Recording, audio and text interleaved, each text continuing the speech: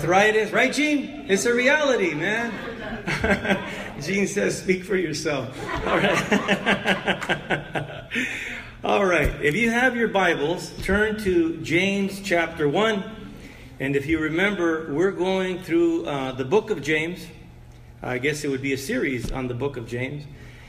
And we started 2 weeks ago with the introduction. And last week we talked about his greeting and how he mentions that he's a bondservant. And he mentions that not if, but when we go through trials and when we go through troubles, that we should count it all as joy. So we know that when we give our life to Jesus Christ, when we go get baptized, the enemy is waiting. And how many of you know that Satan is real? Number one, he's real. But number two, that he's not our only enemy. We actually have three enemies. We have Satan, we have the world, and then we have this flesh, this body that we live in. And all three crave and desperately work hard to achieve everything that will destroy us. Usually starts with a promise that's a lie. We begin to chase it, sin, the disease, all that stuff is progressive. And then when we get down the road, we say, well, that's it. I'm done. I think I'm going to stop now. And then whatever it is you're doing says, excuse me, no, you can't stop. We're going to ride this one out till the wheels fall. I said, well, the wheels fell off 2 years ago. No, but we're going to keep going. We're going to keep going. We're going to run it into the dirt. And that's the way life without Jesus Christ works. It's all automatic. It just happens that way. And so then we come to the Lord, and the Lord in His grace, He reaches down, pulls us up, right? Saves us, turns our life around. And then the enemy, being relentless the way that he is, he don't stop. Now, be sure that I'm not talking about, and James is not talking about the problems that we cause for ourselves when we step out of God's will. People say, oh, I'm going through trials, I'm going through difficulties, I'm going through temptations. Say, what's going on? Well, but sounds to me like you caused all that yourself. And if you're like me, sometimes Satan doesn't have to do nothing but sit on his recliner. I'll destroy myself all by myself. I have a plan for my life. And so that's what happens. God has a plan for our lives. We have a plan for our lives. We go that way. But then then Jesus forgives. And some people don't like that. But He forgives. Even people like myself. Even people like all of us. And so that's why we say that our God, the God of the Bible, is the God of second chances and third chances and fourth chances. And it goes on and on. There is a time, though, the Bible says, when a line is drawn, where? We don't know. When it's drawn, we don't know. But when we cross that line, the book of Romans says, then we enter into a realm of what the Bible calls a reprobate mind. And there's no coming back. I promise you that none of us have that going on. Because those people will never enter into a church again. They run away from God with all their might. But I have to tell you, and the Bible tells us, there is that time and there is that place. Right? So we want to guard ourselves from that. But now, in verses 9 through 16, chapter 1, the book of James, James now wants to encourage us when we go through the trials. And he wants to remind us of the vanity of worldly wealth. The vanity of worldly wealth, to tell us how, and also to tell us where and how and when, not when, but how and where trials come from. And I'll tell you the truth. If nothing else, my life has been very, very interesting. And as I was studying this, I was considering the years, my younger years. You know, both of my mother and my father were in the real estate business. And they were in the real estate. They continue to be in real estate, actually. But in the 70s and the 80s, and the good part of the 90s, they were working in real estate offices on Beverly Boulevard in Montebello, where all the real estate offices were at the time. And I saw so much ambition, worldly ambition, envy, greed, corruption. I saw so much of that. And I saw men rise from nothing to become multimillionaires. I'm not exaggerating. I mean it literally. Literally. And I've seen them gain fortunes and lose fortunes and then gain fortunes again.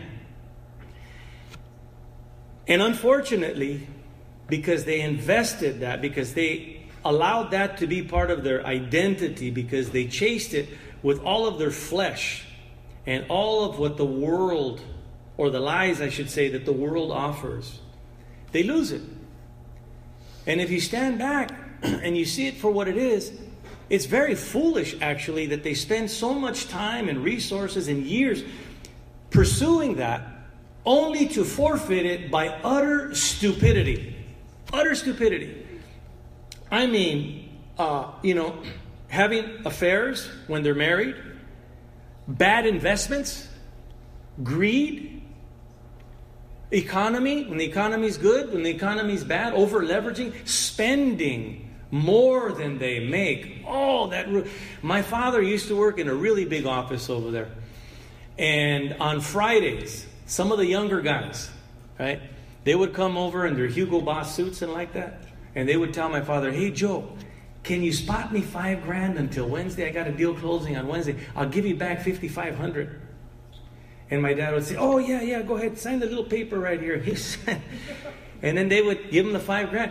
And they would use it to go out of town, to buy a Rolex watch, to buy things that they couldn't afford. You know why? Because they believed it when the world says, if you don't have those things, you don't matter. One day I was coming, I was using at the time, it was in the 80s, and I was going down Beverly Boulevard, and I was going to Copp. And on Garfield and Beverly, the Department of Justice, FBI, ATF, and ICE, they had the road blocked. And they had it blocked, if you know that area, all the way from Garfield to Findlay. And the sheriffs too, and the helicopter that was going. And I said, "Oh no, they busted my connection," right? And then I said, "No, all these people wouldn't have showed up for my connection." And it dawned on me. They came for my Nino. They busted my Nino. And they did. He made a lot of money, but it wasn't enough. So he started money laundering. And he started dealing with all those people. And he got busted. And he didn't need to do that. Later on, you guys who know Kilroy's brother, strategically, he bought the bar on Whittier Boulevard, on Whittier and Garfield. Right? Name was Dan. He called the bar Mr. D's. And I don't know, I'm not going to, I guess he saw opportunity, so he bought, and all the real estate guys used to go to that bar and have a few beers. They had no idea what they were getting into. But the things that happened, as you can imagine, in that place, with that combination, And so, I just saw all of these things growing up, and God protected me through all of that, and that's why I'm here today. But I saw it, and all of that came to my mind when I was studying the scriptures right here, because what James is talking about right here is the vanity of worldly wealth.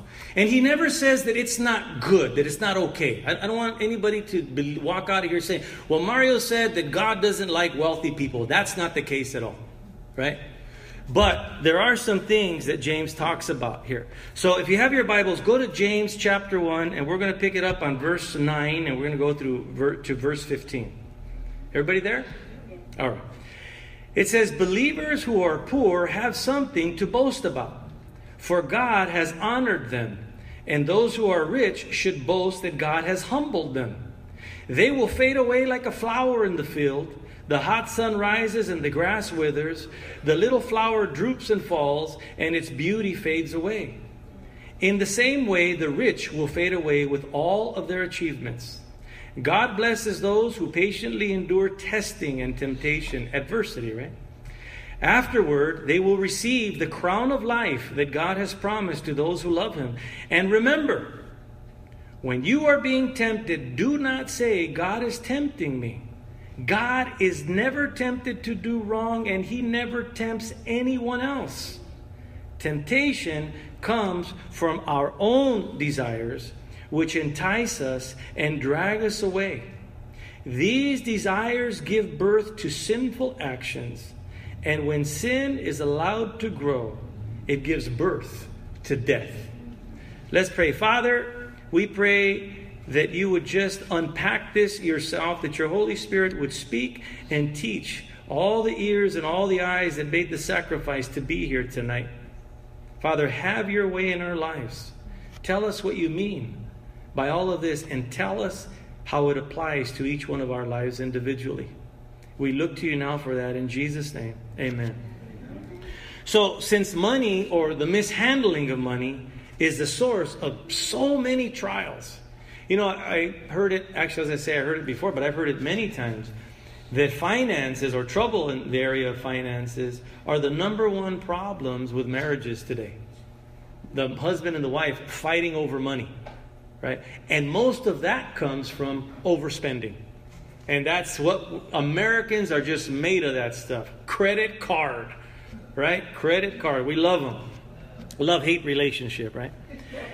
And so James right here is talking about the difference between the rich and the poor and where they put their faith. The rich and the poor and where they put their faith.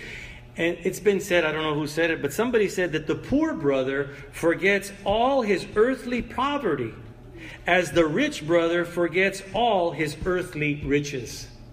Right?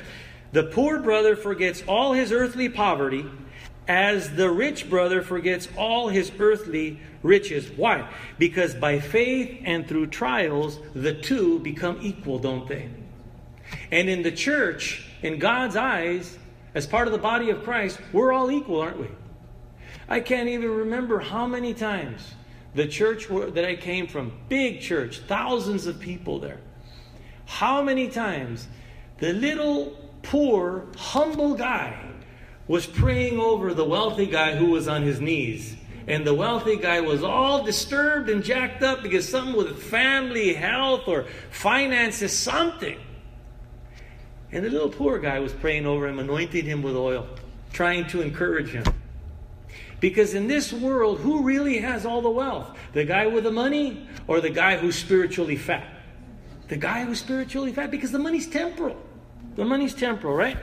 And so what happens then is God is no respecter of person. It's like the guy who is worth $50 million. And he's got all the money in the bank, and he's got everything that all that money can buy. And then some little big mouth guy comes, and he just scored on $500, and he's bragging like, "Oh, get a 500, the horse races. I know how to pick up." And the guy with $50 million says, "This guy's ridiculous." Why? He's got so much money. Well, God has all the money in the world. The Bible says that God owns the cattle on 1,000 hills. Right? The Bible says that God owns the universe and everything that's in it. It doesn't matter to him who has money. It's nothing to him. In fact, in the book of Revelation, it says that the main street, the main boulevard of heaven, that street is paved with solid gold. Pure gold. The purest gold, it actually says. So God doesn't respect some man or woman. You and I might, that have money. Right? We might, oh, wow, right? God says, I don't, that guy's a peon next to me. Means nothing, right? And so, it's just as appropriate for the poor to celebrate when they're being blessed, because the poor come from the bottom up, don't they? Right? So it's as appropriate for them to celebrate when they're being blessed as it is for the wealthy to celebrate when they're being brought to humility by trials. But that's more difficult, isn't it? Because where that's concerned, it's more difficult to go from the top to the bottom where humility is than to start from humility and have God bring you up. But God says that's the way it is. Where my people are concerned, those that are high and mighty got to be brought down, and those who are lowly got to be brought up. And now I have my church family. Right? That's the way it works spiritually. And so we would ask the question then, why is this God's rule for his people? Well, how many know that everything that is written in the Bible is written there so that you don't go hurt yourself? Because if you're like me, you're just prone. You can't help it. I cannot take health and wealth and success for more than 3 days. I got to mess something up. I can't even help it. I mean, if society really knew me, I might be in a straitjacket. Like, why does he keep doing that? The answer? I don't know. It's gotten to the place where it's just familiar territory now, right? And if I'm away from there for too long, I don't know how to act. I want to overcome that at some point. But so when God talks about, being the high and mighty being brought down and the lowly being brought up, right? The reason that is because it keeps his people from putting their faith and trust and identity in wealth that comes and goes. That's the problem, isn't it? That's why the high and mighty guy ought to be real careful about his actions and how he speaks and how he brags and the choices that he makes. Because in this country, I discovered watching those people, and even my father, it's not hard to go out and make a lot of money. Did you know that? A lot of, I don't. Listen, in this country, it's not hard. And if you come from one of those other countries where people are starving, you come here and you see nothing but opportunity, and you say, man, I'm going to go get some little fruit stands, or I'm going to work my fingers, and you will have money. I remember, I forget how much it was, but somebody said how much the owner of King Taco was worth when he died. Made his money making tacos. Guy came from Mexico. He was super, super wealthy. Anybody can do that. But not everybody can hold on to it. That's the problem. That's why we have bankruptcy, right? And so in Proverbs chapter 23, verse 5, it says, in the blink of an eye, wealth disappears, for it will grow wings and fly away like an eagle. See you later. Been nice knowing you. We had a wonderful relationship, but now I'm going to somebody else's wallet. That's the way it works. That's the way it works. And we don't know why, and we don't know when, but it happens over and over and over again, doesn't it? Even Donald Trump was on the verge of bankruptcy. I was watching a program on that guy. There came a time when he was inches away from losing everything. It could happen to anybody. It doesn't matter how smart or how talented you are or are not. Right? That's the way it happens. And so then James gives us an illustration of this. Look what he says in verse 10 again. It says, and those who are rich should boast that God has humbled them. How often do we hear rich people, successful people, talking about how God has humbled them? Lately, I know one, our Vice President, Mike Pence. He always talks about how humbled he is that God would choose him for that position. I don't know the guy. I don't know if it's true, but he says the right thing, right? And so it says, the hot sun rises and the grass withers, the little flower droops and falls, and its beauty fades away. In the same way, the rich will fade away with all their achievements. And so trials remind the poor, what? That they're rich eternally, right? And then they remind the wealthy that while they're comfortable in this life, hey, listen, it's a short life. It's a short life, right? And it fades like the grass and falls like the flower after the spring. Listen, the Jews are God's chosen people. That's what the Bible says. And Israel, the land of Israel, is God's chosen land. In fact, the Bible says that when Jesus Christ returns, he's going to rule from King David's throne from Jerusalem for 1,000 years. That's what the Bible says. And so Israel is a land chosen by God since Abraham's day. Do you know that even Israel goes through seasons? I've been there in the spring and I've been there in the fall. And if you go to Israel in the spring, green grass is just everywhere. I mean, flowers, multicolored flowers seem to be growing out of the rocks. And if you go to the north, where the Sea of Galilee is, it's surrounded by all these soft rolling hills. And in the spring, it's like a big green blanket, but like a quilt, because a patch over there, and I mean huge patches. There's like a purple and a pink and a green and a blue, and they're all these flower patches. They're everywhere, right? But come fall, everything is as brown as that wall. Everything. And so we know that if God's land goes through seasons, we also go through seasons. That's just the way that it is. And there's a time to accumulate wealth, and then there's a time to pay off debt, and then there's a time to work, and then there's a time where you get the pink notice that you're getting laid off. So if we put our trust in material wealth, we're going to be gravely disappointed. And for those of us in recovery, how many do you know, as I know, that lost it all in recovery, and next thing you hear is that they've relapsed? And I say, what happened? And I say, I know what happened. Their wealth and success became their identity, not recovery. The wealth and success almost happened to me. And so there's nothing wrong with being rich, but put your faith, your trust, and your identity into eternal things that don't fade away. And if we do that, then when we die, guess what? We go to be with our riches eternally. Eternally. So Jesus said in Matthew 6 verse 19, don't store up treasures here on earth where moths eat them and rust destroys them and where thieves break in and steal. Don't do that, he says. So here's what happens, you guys. What we invest in eternally, is waiting for us in heaven. In heaven, there's no bankruptcy.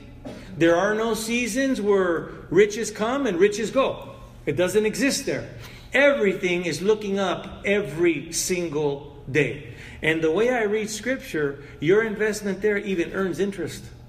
True story. Read the Scripture and tell me if you don't find the same thing. And Jesus says, listen, where you have wealth in the world, anything can happen. You've already seen that.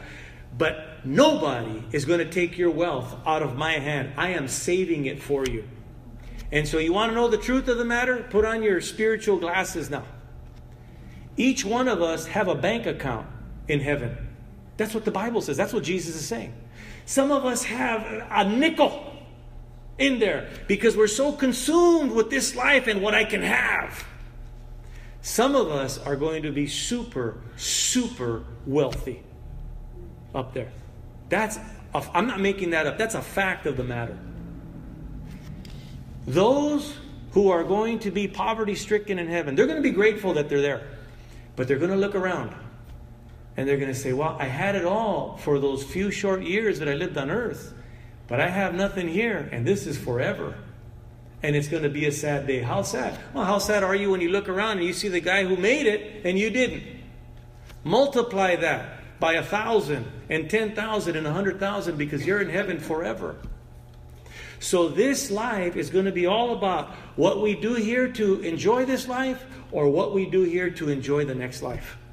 That's the reality of the Word of God, right? And so money and other things, he's saying, bring trials to anyone. But only God's people are rewarded for enduring the trials. Do we know that? You know, it rains on the good and it rains on the evil, doesn't it? The rain doesn't differentiate, right? And so do problems and so do trials.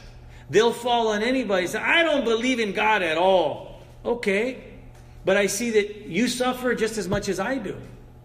The difference is the one who suffers for Christ's sake has a very big reward in heaven. That's what the Bible says. And when you go to, don't go there now, you could write it down when you go home, you could read it. But in 2 Corinthians chapter 5, verse 10, it refers to the Bema seat of Christ. B-E-M-A, Bema seat. The Bema seat is where you would go in ancient days, if you participated in the Greek Olympics, right? You were a track star, whatever, you came in first place. And then the judge or the emperor or whoever it was at the time would sit on the Bema seat and you would approach it and they would put a crown on your head because you came in first place. You were the champion of that sport that you participated. That's the Bema seat of Christ. Well, there is a Bema seat of Christ in heaven.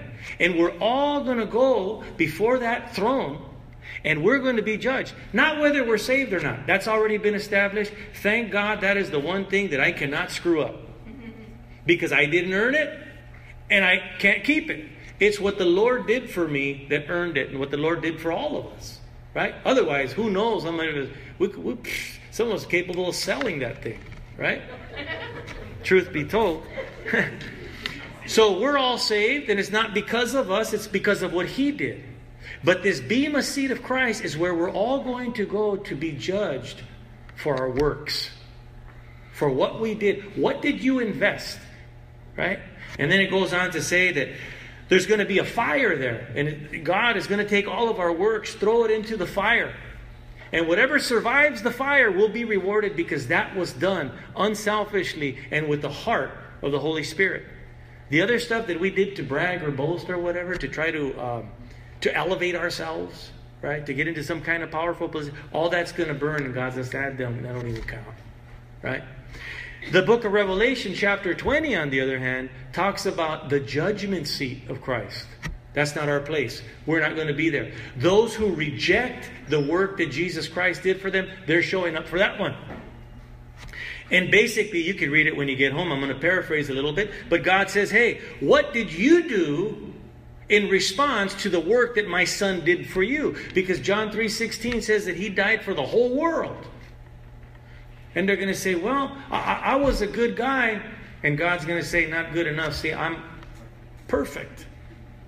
And if I allow one solitary flaw into my kingdom, that makes me imperfect. I've got to remain perfect for my people. Otherwise, I can't be their God. So what did you do? Well, I used to mail money to that guy on television who helped the kids. Yeah, but what are we going to do about your sin? See, you owe a debt. You have nothing to pay it with. Oh, I have a lot of money. Your money doesn't mean anything here. Look at the street, man. Your money doesn't mean anything here. At the end of the day, the Bible says that all those people are going to be cast into the lake of fire. Not because God hates them, not because He's mad at them, but because He cannot allow imperfection to come into the realm of perfection. It's just the way it is. And so He says that your life on earth, everything is open. Give your life to Jesus Christ. Confess that you're a sinner, that you need Him. And we're going to get the whole deal squared away. Very simple. But some people's rebellious heart won't allow them to do that. So we have the Bema seat where we're going to be rewarded or not. Or not, depending on what we invested into the kingdom. And then we have the white throne judgment, where it's going to be decided where we go if we rejected Jesus Christ.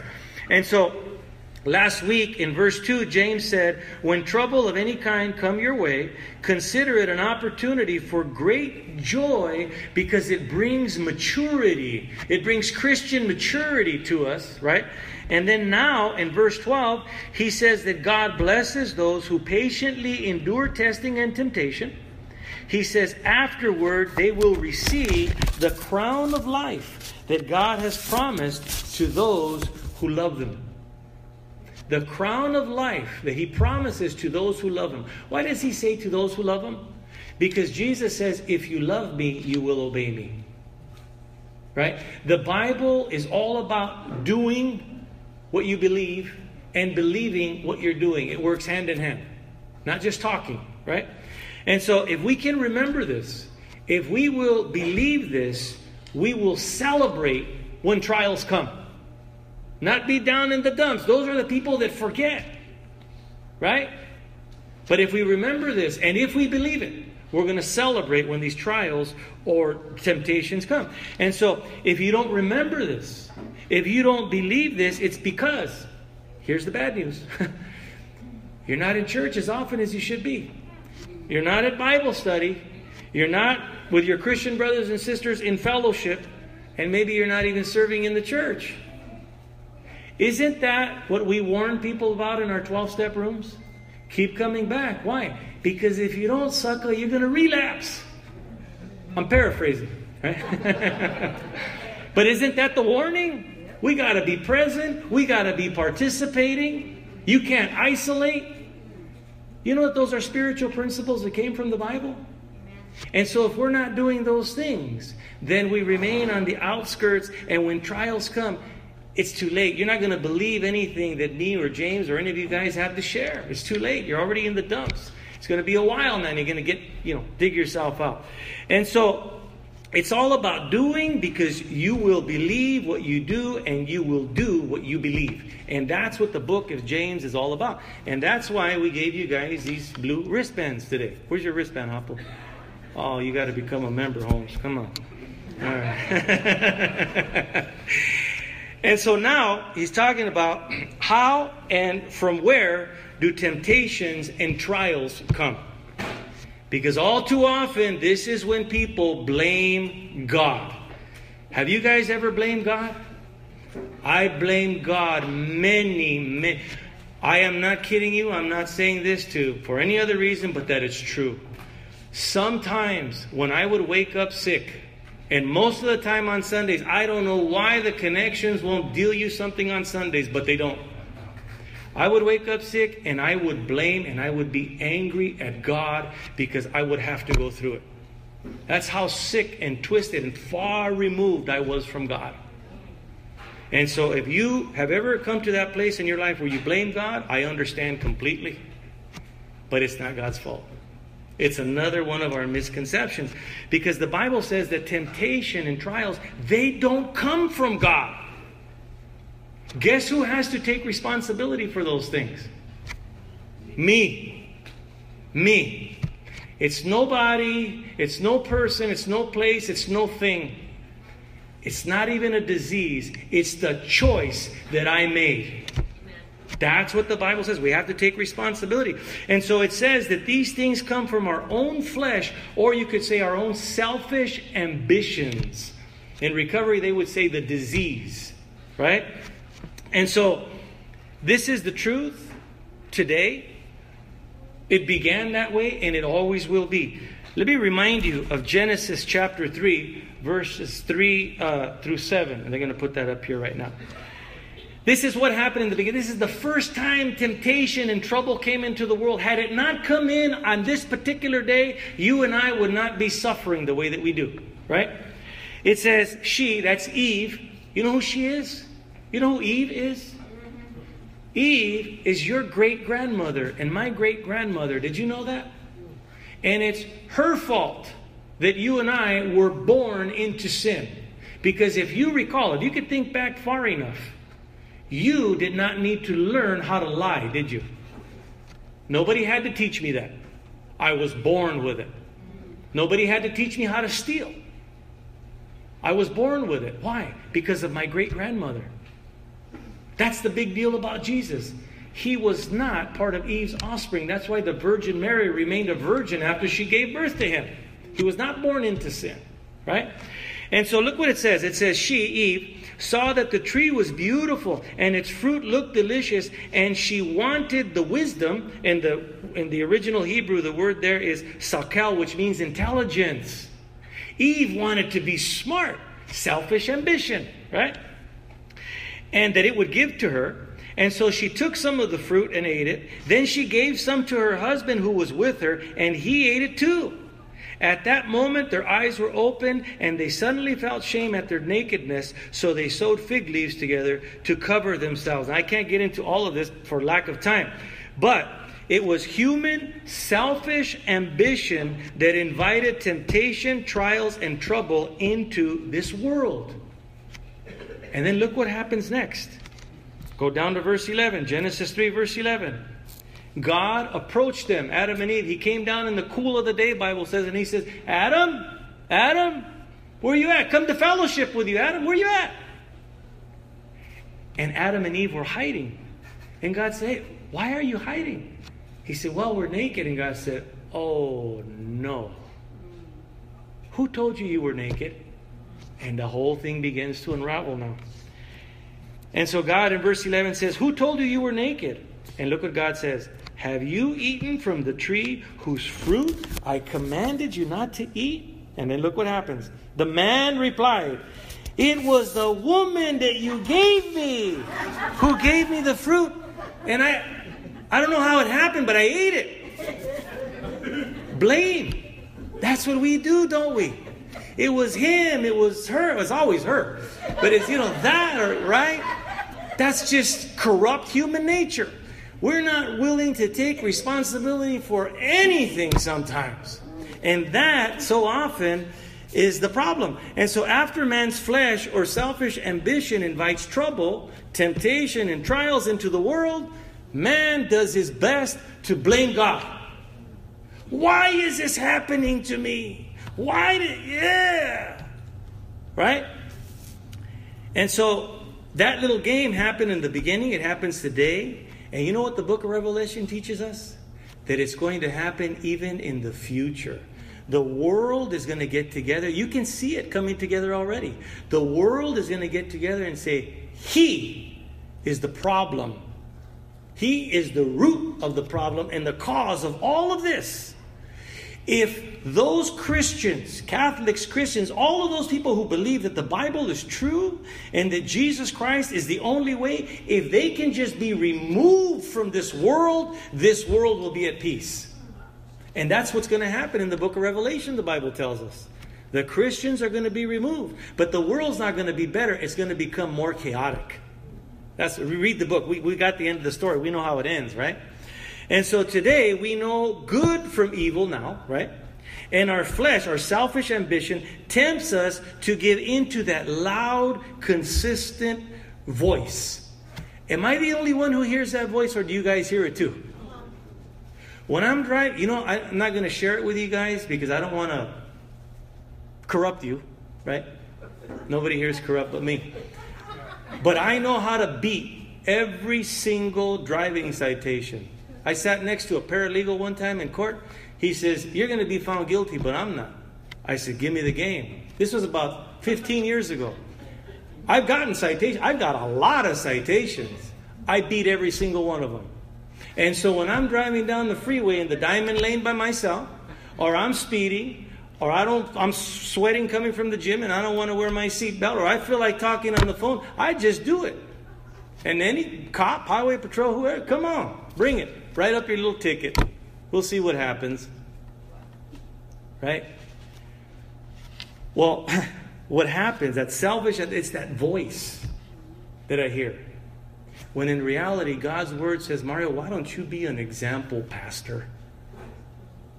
Why don't you be an example to people who maybe don't know any better? They're looking for a way. And why don't you be obedient to the law that I put in place?" But the little voice, it doesn't shut up. "You're better than that, Mario. You're special." Does the voice tell you that you're special? I thought I was the only one, right? And so then what happens is we give in to the temptation, to the little voice. And then what does the voice say at the end of it all? Blame God. "Why did this happen to me? This shouldn't happen."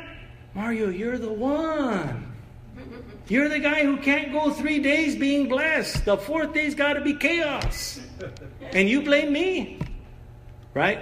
That's what happens. So, same game being played out all the way from Genesis to today, and it's going to go on into the future. And it happens to the best of us, right? And so James, listen, knowing the Bible, knowing history, and knowing truth, he reminds us, when you are being tempted, do not say, "God is tempting me." God is never tempted to do wrong, and He never tempts anyone else. Temptation comes from our own desires, which entice us and drag us away. So here's the deal, you guys. The answer to this is to change our desires. Right? If you understood what we just read, what James wrote, the answer to all of this is to change our desire. To stop wanting what destroys us, to stop wanting what is evil and corrupt. How do we do that? Is that not the $1 million question in your mind, in my mind? Or do you guys have it figured out? Listen, this is so simple. This is so easy, but our hearts are so dark and corrupt that we overlook it. Because if we want to change our desires, okay, there's only one thing that we've got to do. We've got to protect the eyes and the ears. That's it. That's all we got to do. Because what goes in here and goes in here goes right to the heart, and we become that. It drives me crazy when I see these young kids with the earbuds. I know what they're hearing. Get that B-I-T-C, vote and kill the police. And what is it doing to our youth? Right? Right? You guys that are laughing, you can identify. That's what's going on there. And that breeds that kind of behavior, whether we like it or not, because this is a window into our heart. Right? And so in Job 31, verse 1, this guy, he made a deal with his eyes. He said, "I made a covenant with my eyes not to look with lust at a young woman." I made a deal. I signed a contract with my eyes. You will not do that. And then in Romans chapter 10, verse 17, Paul said, faith comes by hearing, and that is hearing the good news about Christ. These are the windows, the open windows into the heart. What you put in here and what you put in here is going to be what happens in here. So if we listen to Christian music, if we're into Scripture, if we're into Christian fellowship, if we're serving at the church, you got to be in church. See, we tricked a lot of you guys. By forcing you to take a commitment, we knew you'd show up. Right? So we manipulated some. With some of you guys, it didn't work. Worked for 2 weeks and then you guys grew wings and left, right? But if we're doing that kind of stuff, then this and this is going to get flooded with words of holy inspiration, and we're going to become that. Right? And so that is going to determine whether we're living or dying on a day-to-day basis. So James says in verse 15, these desires give birth to sinful actions, and when sin is allowed to grow, it gives birth to death. That's what it says. So from this day forward, we get to choose. If you confessed that you're a sinner and that Christ is your Savior, then you're saved. But will you live a blessed life really trusting God and receiving the rewards that He has for you in heaven for all eternity? Or are we going to indulge in the things of this temporal world? That's the choice we have to make. And we can't say, well, I don't know what's going on anymore. No, we know now. It's the desires of our heart. And we got to own that. And we have the power to change it. It's very simple if we want to. So Mark raised up his Mark jokes around and he laughs until it's time to end the sermon. Then he looks at me with all that seriousness. 5, baby. Right? So I'm going to close with this. In the book of Deuteronomy, I think it's chapter 11. Moses is about to die. God told him, Moses, pack it up. You're ready. We're taking you home. And so Moses has one more talk with all the Israelites. He gathers them together and he says, look, you guys, you are going into the promised land now. I can't go with you. God's not going to let me go. I got in trouble with God and I can't go, but you're going to go. He said, and so today, in my last speech to you, I leave before you both a blessing and a curse.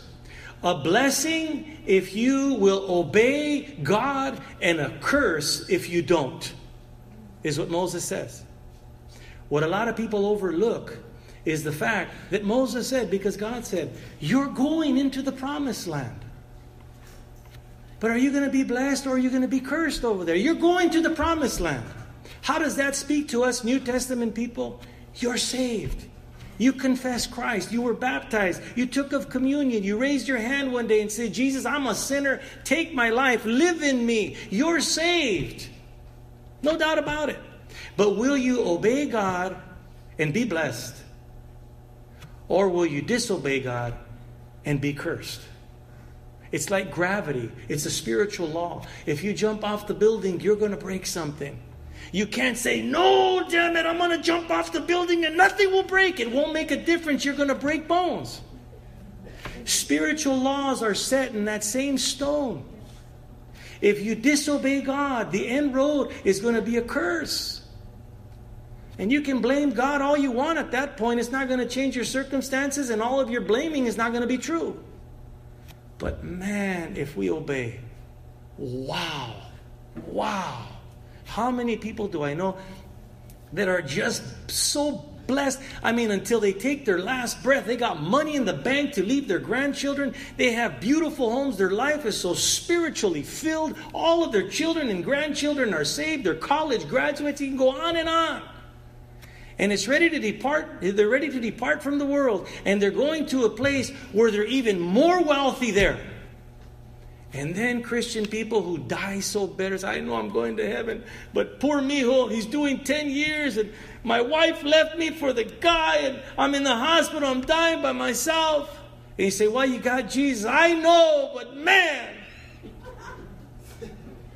And when they get to heaven, they're going to be paupers or poverty people. They'll be in heaven. They're saved. The people got to the promised land.